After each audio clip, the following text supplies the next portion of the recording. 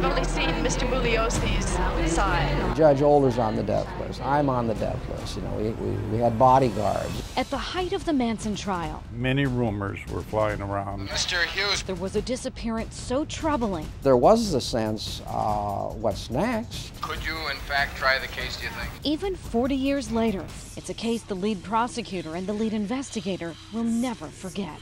In fact, to this day, in the Ventura County Sheriff's Office, the Hughes file is still an open file. November 30th, 1970, just before closing arguments, the attorney for Manson follower Leslie Van Houten went missing. It was a stormy, stormy weekend. Charlie Rudd, former Ventura County Sheriff Sergeant, led the investigation into the disappearance of Ronald Hughes. With all the rumors flying around that the Manson family had somehow killed this guy, it was a big case. The Manson family trial was Ronald Hughes' first big case. Rudd says the disheveled and overweight attorney often camped at Sespe Hot Springs above Ojai. The weekend before he was to present his closing arguments, Hughes hitched a ride with a neighbor to prepare his summation for the jury. He never returned. This was right before final summation. So he doesn't come back to court, and the court put the case in recess on a day-to-day basis, hoping that poor Hughes would show up one day and walk through the courtroom door, but he never did. Former District Attorney Vincent Bugliosi prosecuted the case. After the trial, Sandra Good, former member of the family, still a member of the family at the time, said that, quote, Ronald Hughes was the first of the retaliation murders. The implication being that the Manson family had murdered Hughes. Bugliosi wrote about it in Helter Skelter. About 4 years later, I got a call in my office from a former member of the family wanting to remain anonymous, and he flat out said, the Manson family murdered Hughes. Rudd questioned those who last saw Hughes alive. They described a downpour so destructive, they abandoned their van and ran out of the canyon with only their backpacks. Rudd says Hughes, too out of shape to run, stayed behind. He later found the van that Hughes rode up in buried in mud and debris. These creeks, when they have flash floods up there in the area that they went to, a small stream can become a dangerous place in short order. But months passed, and still no sign of Hughes.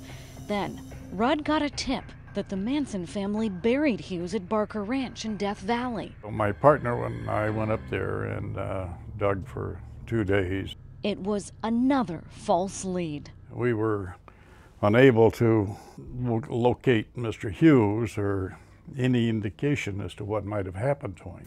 The trial went on. A new attorney was appointed, and the courtroom, says Bugliosi, became more bizarre by the day. We have one day that Manson gets a hold of a sharp pencil, and from a standing position, he leaps over the console table and starts approaching the judge, and then he was immediately tackled and dragged out of court by the bailiffs, and he shouts out to the judge, in the name of Christian justice, someone should chop off your head. And of course, the judge started carrying a .38 caliber revolver under his robe in court. I mean, these are really, really bizarre things. Bugliosi began to suspect the worst. People have pointed out that after a trial, now and then, a defense attorney will be killed by the defendant. Why? He wasn't too happy with his representation. What is your relationship with Mr. Manson now? Well, I think it's a very friendly one, and always has been. We've seen eye to eye on a great number of things. However, there are some problem areas. As the trial progressed, Hughes was becoming more and more independent of Charles Manson. Manson wanted what they call an umbrella defense. The whole focus is on saving Charles Manson. And Hughes properly was focusing in on his own client, Leslie Van Houten, you follow? Manson did not like that. In an ironic twist, the same day the Manson family verdicts were read, Charlie Rudd got the break in the case he was waiting for. A couple of fishermen happened to be going upstream and found the body. Ronald Hughes' body, still intact, with no sign of foul play, washed down the creek almost to Fillmore. The coroner listed the cause of death as undetermined. I was there at the autopsy, and I thought it was determined by the medical examiner that he was going to go with drowning. Charlie Rudd spent hours in these foothills above Ojai investigating Ronald Hughes' death. He says in spite of the rumors of foul play, he remembers clearly. After his investigation, he determined it was an accident. When the water comes down, it sweeps the debris and you along with it. And that's what happened to Hughes. But even the clear evidence of fast-moving water will forever be muddied by Manson and the cold-blooded killers who followed him. The Manson family was still on the loose. They were on the corner, Temple and Broadway, 24 hours a day. The Manson family liked to kill people. That was their religion, their credo. They would have killed as many people as they could. 40 years later, it remains a mystery these men will never forget. In Ojai, Stacy Butler, KCAL 9 News.